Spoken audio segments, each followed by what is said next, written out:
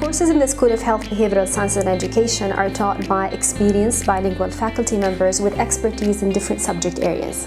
Students benefit from face-to-face lectures as well as hands-on practicum experiences. We encourage them to participate in national and international conferences, and we also support them in their engagement in community service. In our programs, we incorporate different methods of teaching. So we include creative and evidence-based teaching methods. For example, we include case-based learning, project-based learning, blended classes, and different methods in order to facilitate learning. In Dar Al-Hekma University, we seek to offer programs that are in alignment with the needs of the job market. We're proud that we have collaborations with prestigious national and international health and education institutions.